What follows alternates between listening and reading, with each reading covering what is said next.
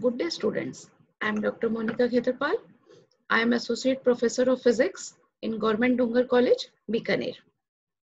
Today I will deliver my lecture on Classical Mechanics, which is a paper of MSc Previous Physics. In my previous lectures, I have taught you about constraints.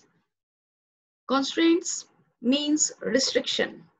By imposing a constraint on a system, the mathematical problem simplifies.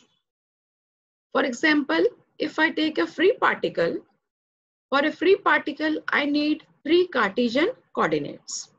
But if I restrict the particle to move along a single direction, then I will be in need of only 1 coordinate. So imposing constraint simplify our problem. But this introduces 2 types of difficulties, which we have resolved in our D'Alembert principle and Lagrangian equation. First difficulty was that constraints introduces equation so that coordinates are dependent on each other. To remove this difficulty, generalized coordinates was introduced, and another difficulty was that force of constraints, they were not given any importance in constraints. Later, D'Alembert formulated mathematics in such a way that force of constraints do not appear in picture. So using D'Alembert principle and generalized coordinates, Lagrange's equation was derived, which I have dealt in my last lecture.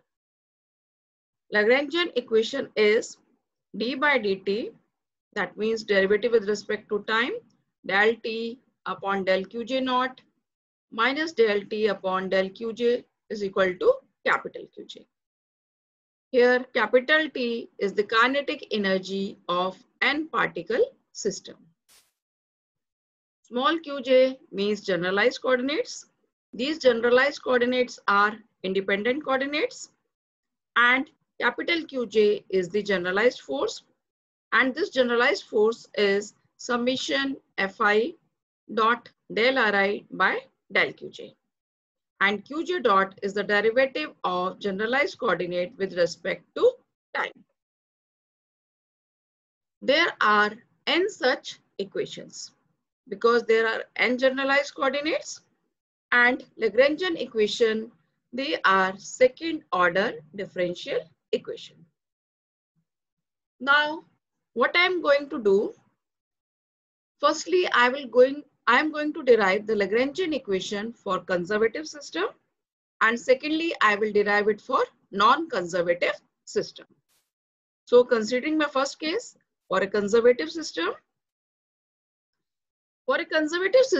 we know that forces are derivable from potential energy.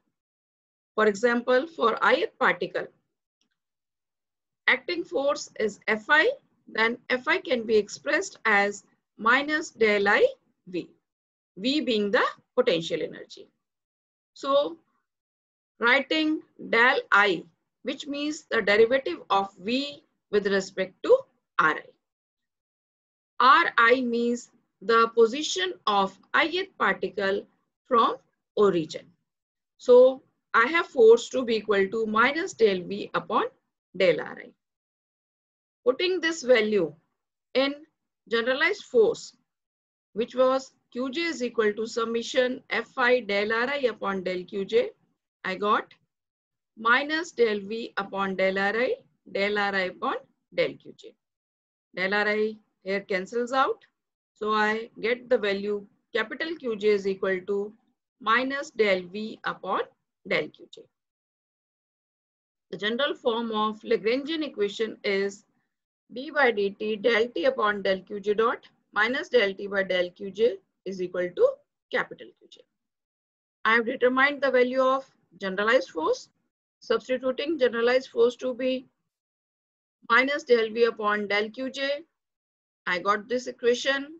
Now I am collecting the similar type of terms, that is del by del Qj. These two terms I am putting them in a single bracket. So I obtain the equation del, this is the term, del T minus V upon del by del Qj. Now in this first term, I have written one extra term. What is that term? Del V by del Qj dot. As the system is conservative, I have already stated that system is conservative in nature. We know that when system is conservative in nature, potential energy will depend only on coordinates. It will not depend on velocity. That means potential energy derivative with respect to velocity, that means Qj dot, will be 0. So writing this expression as, which earlier was term was d by dt del T by del Qj dot, as del T minus V, it will create no change because del V by del Qj dot is simply equal to 0. Now, in this expression, I am writing T minus V to be equal to L. And what is L? L is termed as Lagrangian of the system. So I got the equation d by dt del L upon del Qj dot minus del L upon del Qj equal to 0. This is the Lagrangian equation of motion for conservative system. So now I am going to derive the Lagrangian equation of motion for non-conservative system. For a non-conservative system, the potential energy will be a function of coordinate as well as velocity. So the difference between conservative and non-conservative system is that in conservative, potential energy only depends on coordinate, whereas in non-conservative system, potential energy depend on coordinate as well as velocity, which is Qj dot. So I am assuming that generalized force, which is capital Qj, I am supposing it to be of the form minus del U upon del Qj plus d by dt del U upon del Qj dot. As in a non-conservative system, I have found the value of capital Qj and substituted capital Qj in the general form. The same process here I am adopting. I am using the general form and I am putting the value of capital Qj. So substituting the value of capital Qj, I got this expression. Now collecting similar type of terms, that is first term, which is differential with respect to t, and another differential is with respect to small Qj dot. I got the term in the differential, I got t minus u. To differentiate the potential energy between conservative and non-conservative, I am expressing here the potential energy as u. In conservative, I have written potential energy as V. And other two terms are minus del by del Qj, T minus U equal to L.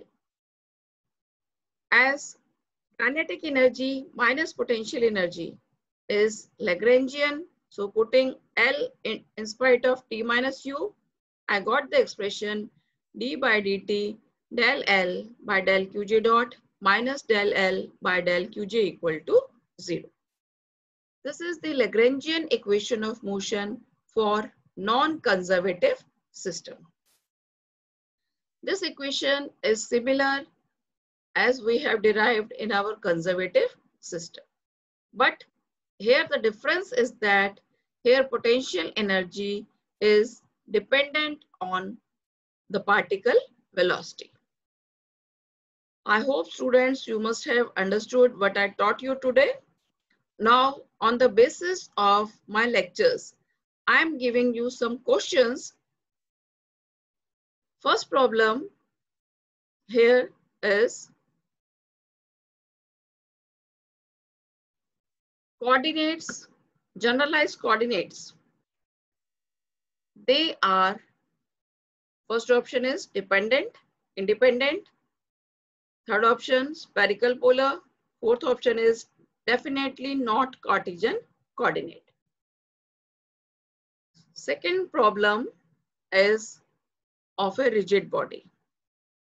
A rigid body, constraints in a rigid body, whether they are holonomic, non-holonomic, skeuronomic, or none of these options.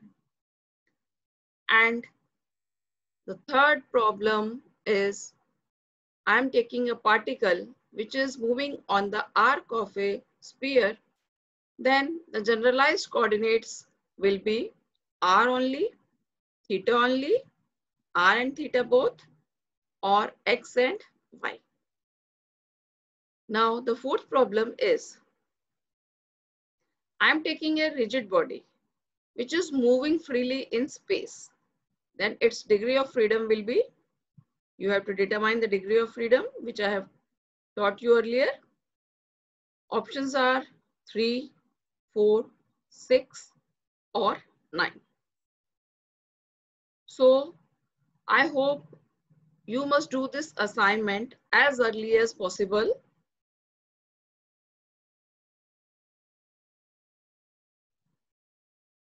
Thanks students for watching.